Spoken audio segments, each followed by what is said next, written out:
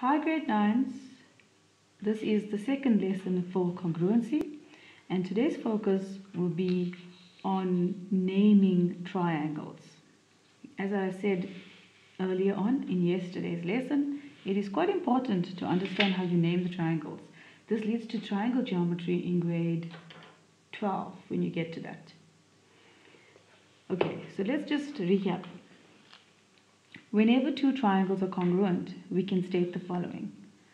Triangle ABC is congruent to triangle DEF, and as I mentioned yesterday, the three horizontal lines is congruent to.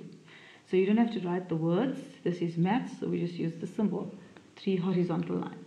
Okay, so what we have here is triangle ABC with information, numerical values, and triangle DEF.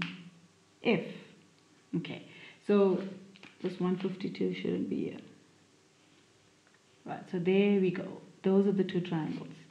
Now the naming of triangles in terms of their corresponding equal angles is important when using congruency notation. Now let's do this. So what I want to do first of all is let's write down what we see here. 45 and 45. So that means that angle D, remember to represent an angle is a capital letter with the upside down V. Angle A is equal to 45 degrees. So all I'm doing now is writing down what is given. Angle D is equal to 45 degrees.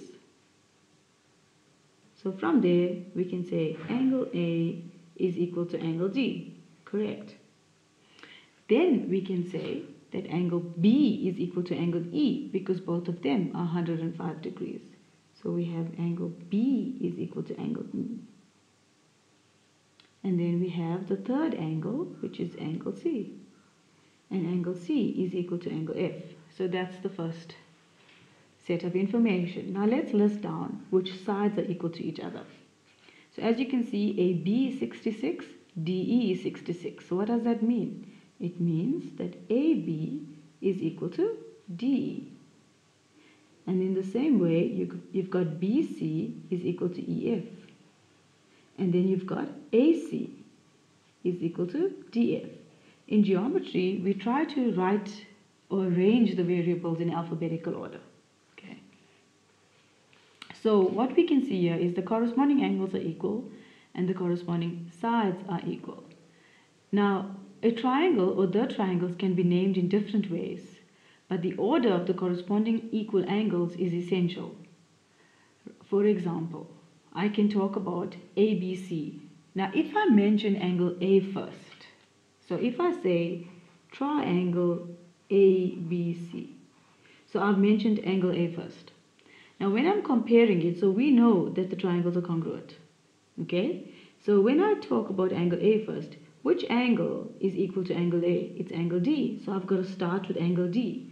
So when you look at it, you know from looking at the way it's written that angle A is equal to angle D. Now if I start with B, which angle is equal to B? Angle E. So angle E follows. And then angle F is equal to angle C. And when you read this, triangle ABC is congruent to triangle DEF. So angle A is equal to angle D, as we can see. Angle B is equal to angle E, as we can see. And angle C is equal to angle F, as we can see. Now there's something interesting. Without looking at what we've written down about the sides, AB will be equal to DE, correct? There we go. And I'm just reading from the statement here. BC will equal to EF, correct? And AC is equal to DF. There, it's written there. So can you see, boys and girls, it is important to name the triangles correctly. Now what if I didn't want to say ABC? What if I wanted to say triangle BAC? Which is not wrong, provided you name the other triangle correctly. So if I say triangle BAC, so if I want to say triangle BAC, this triangle is congruent to that triangle. How would I name the second triangle? Now let's go back to what I said there. Angle B, I started with angle B. Which angle is equal to angle B? Angle E. So you start with angle E. You don't even look at the diagrams. You just have to look at what you have listed here as equal. You mentioned angle A next, so you've got to mention angle D next. And angle C, so you've got to say angle F. So triangle BAC is equal to triangle EDF in that order. And if I go back, BA is equal to ED. BA is equal to ED. AC is equal to DF and BC is equal to EF. Okay, so naming triangles is essential. Now what will be incorrect? What will be considered incorrect and incorrect naming of triangles? So let's quickly show you. So if I say triangle ABC is congruent to triangle FED. Triangle A and angle A and angle F are not equal. Angle B is, okay, in this case, angle B is equal to angle E, that's fine, but angle C is not equal to angle D. So this is incorrect naming of triangles. Okay, boys and girls, I hope it's making sense to you. Again, if you look at page 153 of your textbook, there is more explanation there.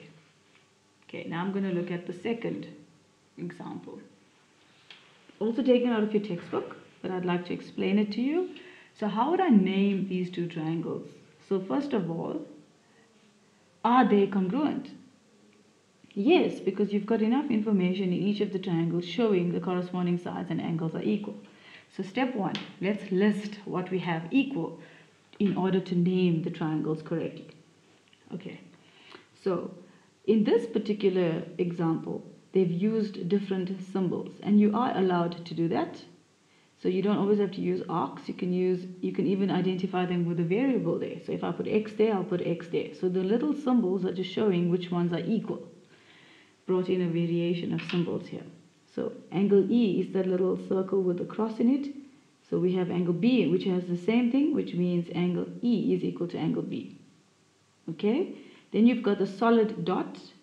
So because I used that triangle first, I'm going to start with those angles.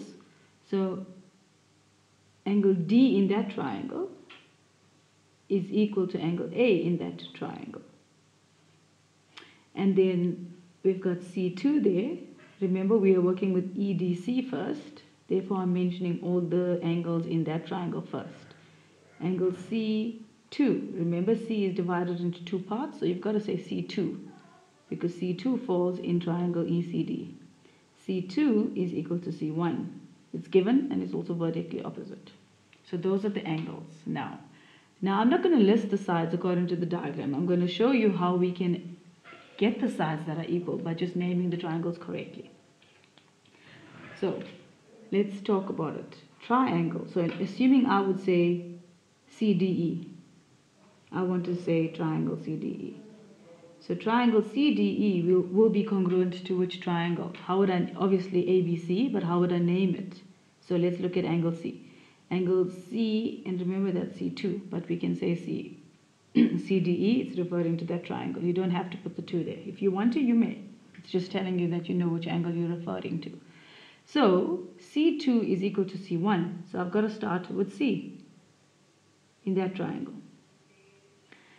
D, as we've written, is equal to A. So I've got to put an A next. And then E is equal to B. So I've got to put B. So triangle CDE is equal to triangle CAB. If I said CDE, let's write this down, is congruent to triangle CBA, this will be incorrectly named because angle B is not equal to angle D. So this is incorrect naming of triangles. That is the correct way of naming the triangles. Now let's look at this. From here, what do I have?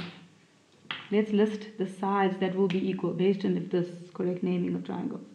You look at the first two. Remember, 2 alphabets together gives you the side. So CD, so we're going to figure out, is CD equal to CA? Then we've got DE and AB. DE is equal to AB. And then you've got CE is equal to CB. So let's look at the diagram. CD has three little lines. Is it equal to CA? Yes, there it is here. DE equals to AB. Let's look at it. Is DE equals to AB? Yes. And is CE equal to CB? Yes. So again, if you name your triangles correctly, you can actually get your equal sides from there. Okay, boys and girls, that is all I'm going to do for today's lesson. The focus, as I said to you, is on naming triangles. Now, let's go to the worksheet. So in the work schedule, you would see I've written down do page 1 of the worksheet, and this is the worksheet I'm talking about. Now this exercise, I think I complete page 1, and I've also given you an exercise. So I'm going to do a couple of questions here, and then you are going to go and do the exercise that I've asked you to do, and I think it's exercise 3 on page 156. But again, please refer to your work schedule at the end of your lesson or at the start of the lesson, so you know exactly what you have to do for each lesson. I've given you a detailed breakdown there. I've even told you to mark and correct the exercise. Then you watch the videos, then you go over the notes, and then I've told you which exercise you need to do. And I've done that for every single day. So please, the weekly planner and the daily schedule that Mr. Reyes Misa sends out is just a summary. It's not a detailed one. So please don't refer to that only. In fact, I would prefer if you look at the daily work schedule on Google Classroom, there are updates frequently for you, so you have everything there. And if you missed a day's work for whatever reason, maybe you were ill or you didn't have connection or whatever reason, you can always go back. It's there. It's uploaded on Google Classroom, and I've got it, the topics labeled as each day and date is allocated there, and it's quite clearly identified and categorized for you. But again, if you have questions about it, if you're struggling, like thank you to those learners who brought it to my attention, or I don't know how I forgot to upload the memo that you were looking for, exercise 1. So please let me know immediately so I can quickly go and check up. I try to do it thoroughly, but this was one mistake. We all make mistakes, and I apologize for that. Now let's look at this one, page 1. In each case, state whether the pairs of triangles are congruent or not. So now in this exercise, they are not saying that the triangles are congruent. You've got to determine if they are congruent. And how do you determine if they are congruent? I don't want you to prove. We are not proving. All we are doing is identifying if the triangles are congruent.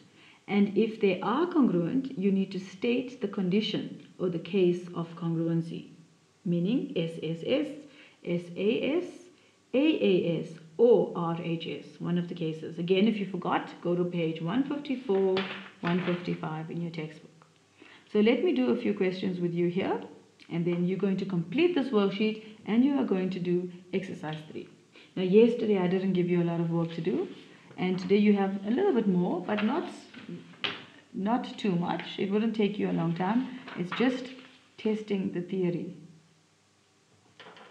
I'm hoping you are doing the work and you are marking your answers. I do not upload the memos on the same day. I deliberately upload them the next day because I want you to try out the work first before looking at the answers. And I also hope you are correcting your answers and doing corrections in your workbook. You have to do it. You work like you would work if you were in a normal lesson. You do your work in your workbook, you date your work, you mark it with a pencil, and you correct the ones that you have wrong. That's what you should do, and that helps you understand and you are able to identify the areas you are struggling with. Okay, now let's look at A. Always list what you have first. So what do we have here? We have L1, Q1, and N. So this little symbol here is telling you that those two angles are right angles. So we have right angle. Okay. You have a common side here. Remember, H. Now, we need another side. Do we have enough information here? If they are congruent, state the case of congruency and state the remaining pairs of equal angles and pairs of equal sides. Okay, so we have two bits of information. It's not H, it's S. That's the hypotenuse side, that's the hypotenuse side. There is no evidence that they are equal. So what do we do? Can we assume they are equal? No. So this triangle is not congruent. So triangle L LON is not congruent. So triangle LON. Now remember, I started with LON. I've got to say it's not. So how do you write not congruent? You just write down not congruent to triangle. Or you could, let's do this, class. Let's just say not congruent. If they're not congruent, you don't have to name them. You only name them if they are congruent. Okay, let's look at B. You've got EV is equal to that, VR. You've got EW is equal to WR. So you've got side and side, and you've got the common side. So you've got a side. So they are congruent. So let's name them correctly. Remember, if they are congruent, you state the case of congruency and you name them.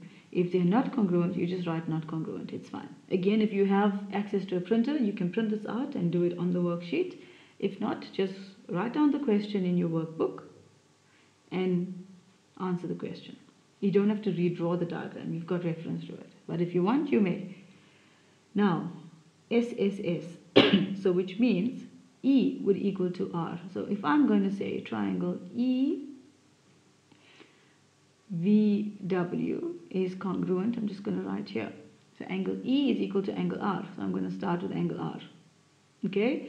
Angle W, and then we're going to go V. And if I look at it, EV is equal to RW. EV is equal to RW. Okay? We've got EW is equal to RV. EW is equal to RV. And then we've got VW is common.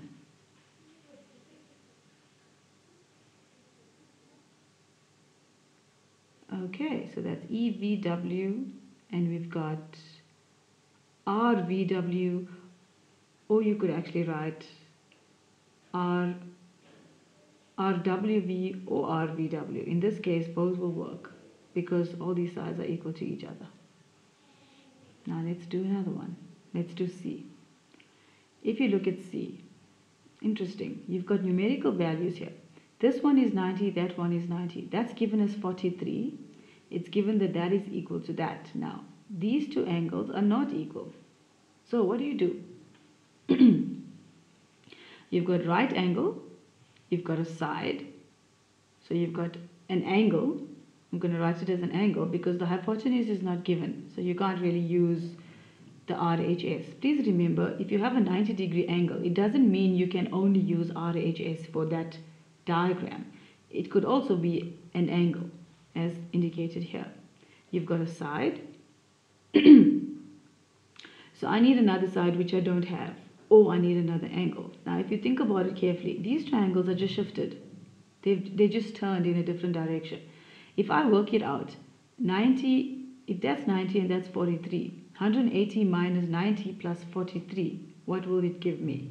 So 90 plus 43 is the 133, and 180 minus 133 would give me the 47 degrees. So this would be 47 and that will be 43. So you've got to work it out. And if you flip the triangle over, that would map onto that, that would map onto that. So these triangles are actually congruent. And you can say AAS. Okay, so these triangles are congruent. So which ones are congruent? So we're going to say triangle. So if I go EFG is congruent to triangle. If I'm talking about E, angle E is equal to angle N. So I've got to say N first. If I'm saying F next, I've got to say L, and G would be equal to M. So FG is equal to LM. FG is equal to LM, and that's how you get the answers. Okay, boys and girls, I think you can continue with the rest. So remember, all of these are not, it's not assumed that they are congruent to each other. You need to figure it out in the way that I've shown you. Some of them are tricky, so look like this one. That one also is tricky. There's no parallel lines here, so you can't make any assumptions. You just base it on what you see in the diagram. It's a different case if you see other indications of the diagram, like parallel lines or whatever. Like in this case, you've got two angles, so you can easily calculate the third angle using interior angles of triangle. Therefore, we have concluded that these triangles are congruent. They are just moved around and flipped over. So it doesn't matter if they are flipped over, as long as they can fit onto each other exactly, they are congruent, meaning they are identical. Okay, please continue with your homework or the classwork for the rest of this lesson, and always remember, whatever is not finished as classwork, it is homework. That is an assumption that we make as teachers. So we expect you to finish your classwork and your homework. Okay, bye-bye. Have a nice afternoon. We'll see you tomorrow.